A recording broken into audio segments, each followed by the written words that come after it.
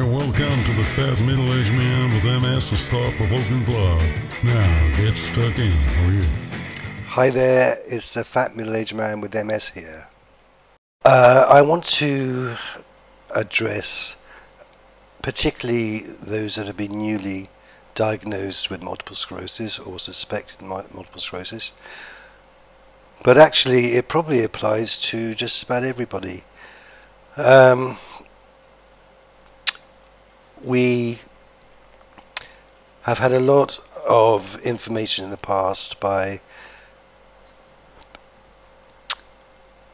the medical profession saying that one of the likely or possible causes of multiple sclerosis is bacterial or viral, initial bacterial or viral infection. And I was diagnosed when I was 27, and I was, like most people, studying what I can do to help myself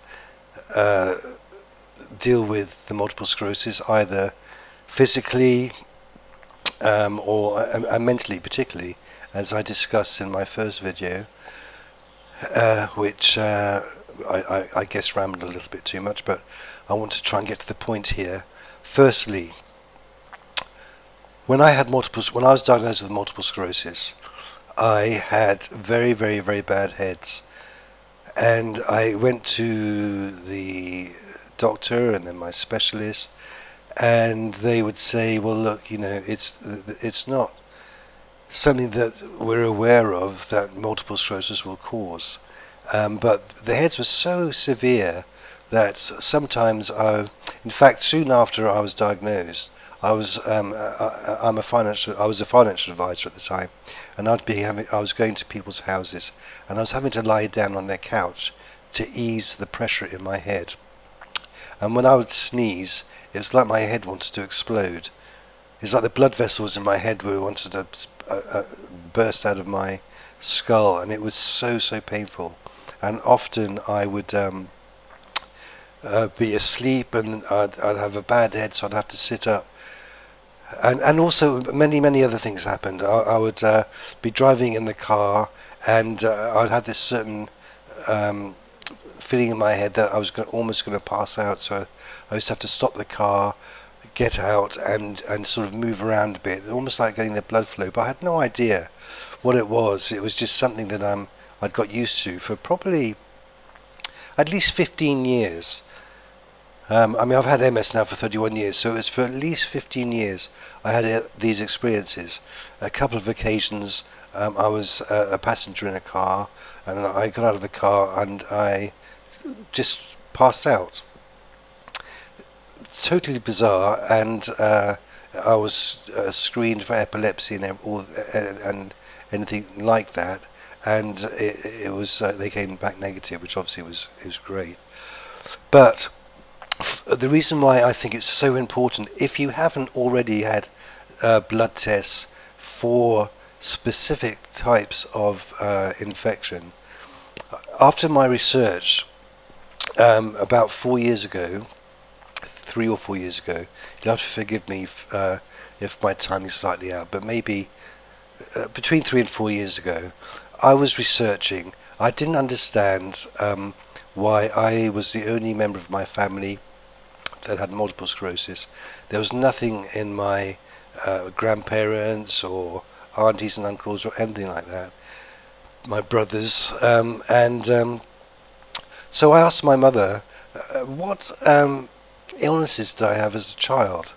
And I had the usual, except I had scarlet fever as well, but then that wasn't relevant.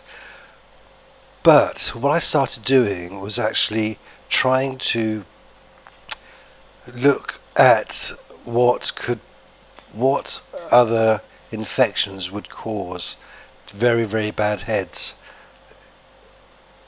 And after a lot of research, I got down to about 4 or 5 potential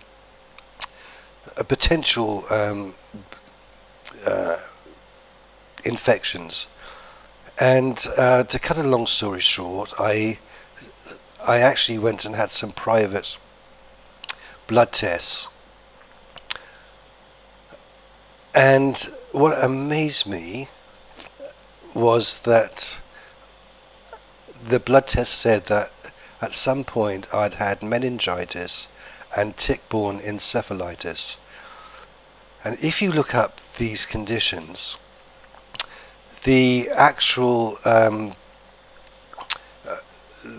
the effect is, well, meningitis, as we know, especially for children, it can be a killer.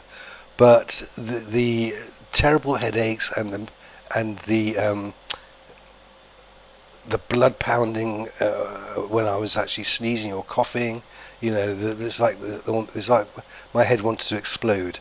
And I'd written quite a number of letters to my specialist saying, look, I'm still getting these symptoms, and basically, actually, although it only took the edge off sometimes, I'd been taking cocodamol for, well, 20 at least 25 years, and I was getting 200 at a time from the doctors.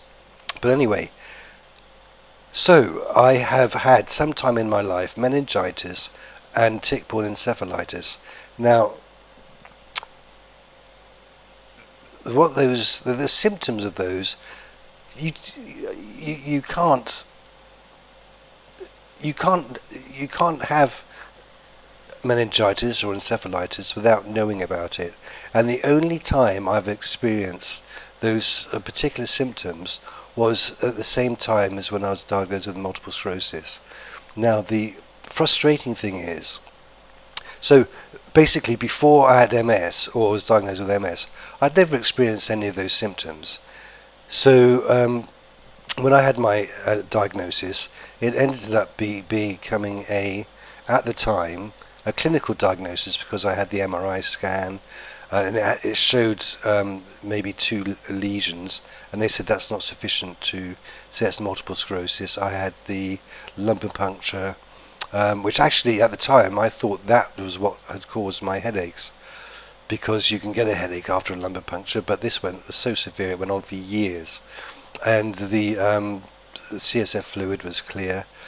So it was only over time that it was a clinical diagnosis. But I'm absolutely certain now that at the time I'd picked up, for however I don't know, meningitis and tick-borne encephalitis, and that was the start, in my opinion, of what then grew into multiple sclerosis. And if you look at the literature on meningitis and encephalitis related to multiple sclerosis, they very often are precursors. So what I basically want to say is, anybody, if you have not had these blood tests, it's like people who have been diagnosed with multiple sclerosis and they've had Lyme disease. I checked for that as well, by the way, and that did actually come back negative. So I think there is something to be said for these conditions, multiple sclerosis, for instance, actually being kicked off by some sort of bacterial or viral infection. And so I would urge anybody who's actually being newly diagnosed or being diagnosed for not very long, particularly because if you have had or have meningitis or tick-borne encephalitis, then that is likely to be a precursor for multiple sclerosis. I'm not sure whether if those conditions were treated in time, it would have made any difference, but all I know is that I had that. Interestingly, now, so I've finished that subject. Interestingly, I've only had 3 scans in 3 MRI scans throughout my 31 years of MS. 2 of them were in the early years, where they were both pretty much the same, which was like a couple of lesions in my head, full stop. I thought 2 years ago, in fact no, it was probably 3 years ago, because it was after I had looked into this potential problem with what I could find out of my cause of my MS. I asked my specialist if I could have an MRI scan. So this is like what, 28 years after the previous one or something, and it was very interesting, because from having 2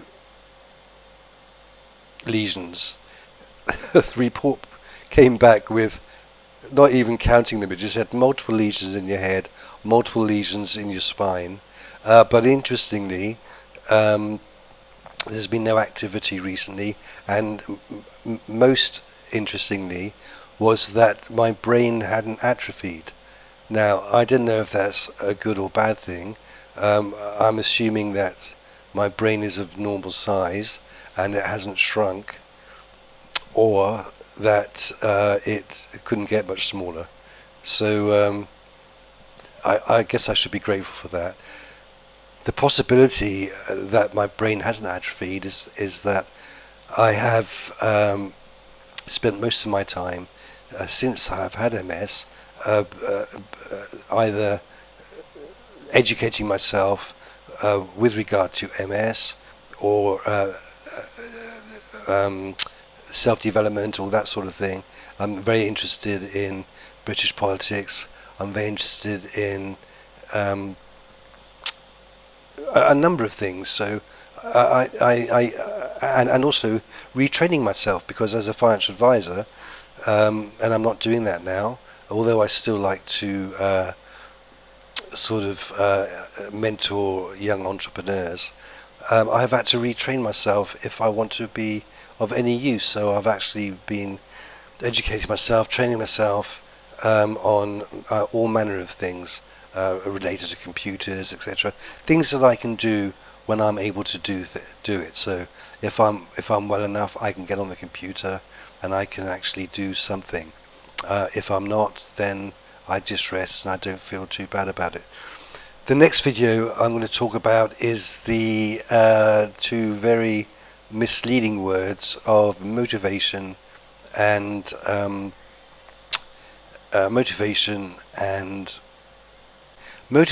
discipline.